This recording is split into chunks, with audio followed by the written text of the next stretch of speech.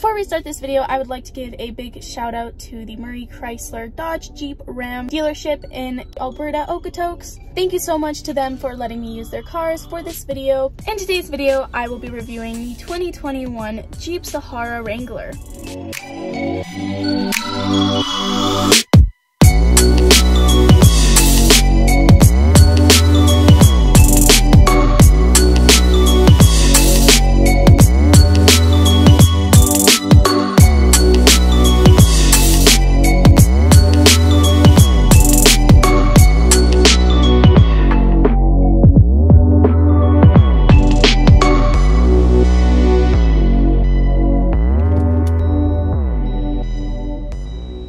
So going from the left side to the right, let's talk about the inside. Starting from the driver's side, we will talk about the door.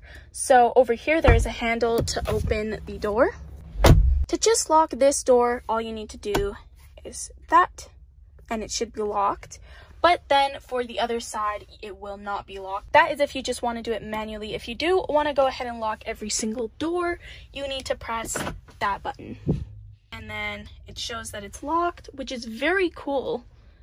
So in case you don't remember if you locked it or not, it just tells you right there. Next, we have the side view mirror controls. So we're going to go ahead and start the car. And we're going to control the left. So it's just turning left. We're fixing it.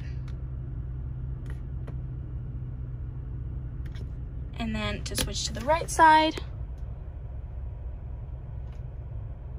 that is all you do.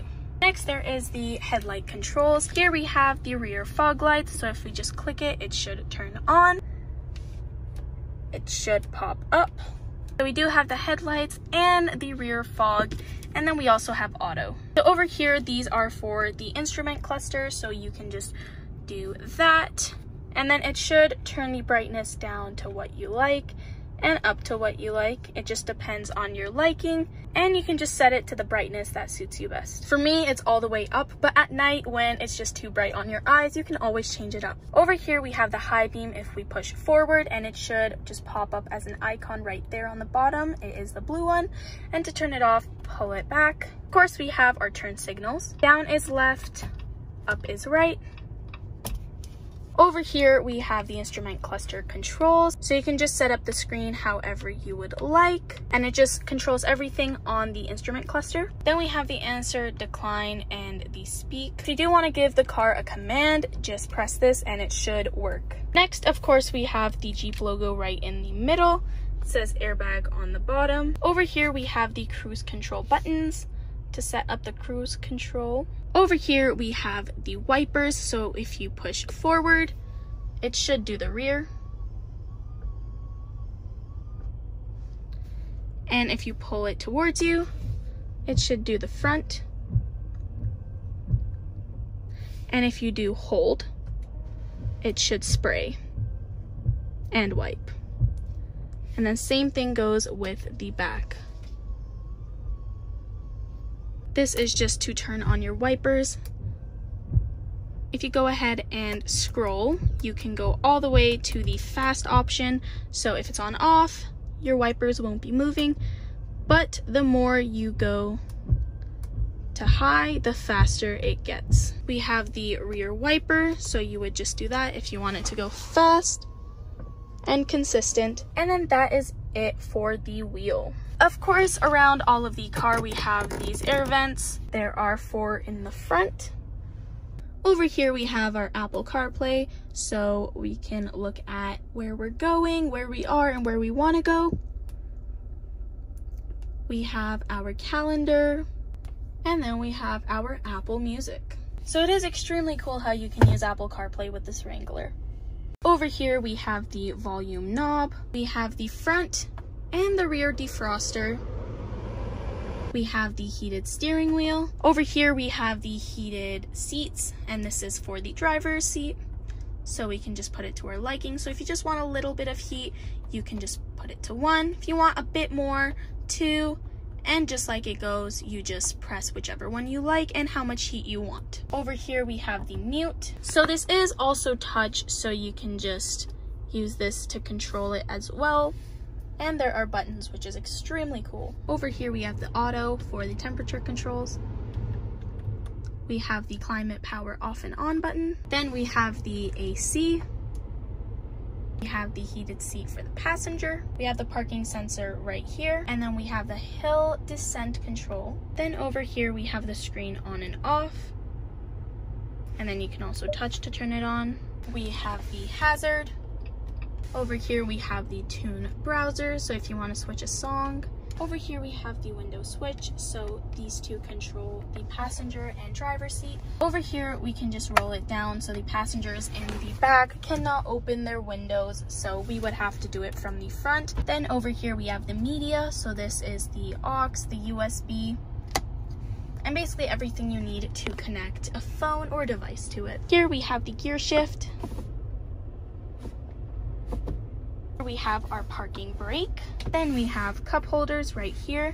And a cool thing about this car is that over here is a key holder place, so you can, there are tags here, so I cannot push it all the way down, but in the middle there is a place to put your key and even your phone if you would like. We have a small little storage area down here, and then there are two compartments in this, so if we just pull open the first one, this is what the first one looks like. It's not very big, but it is still storage.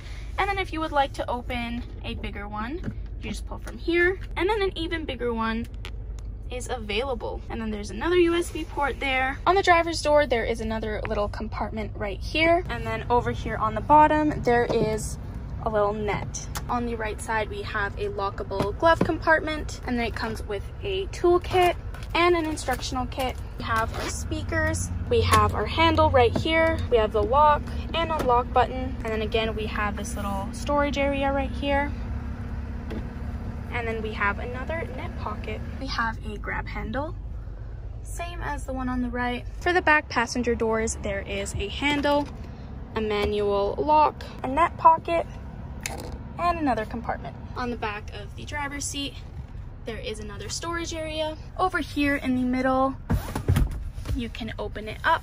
There are two cup holders, a phone holder. Over here, we have another little storage compartment. We have an outlet port.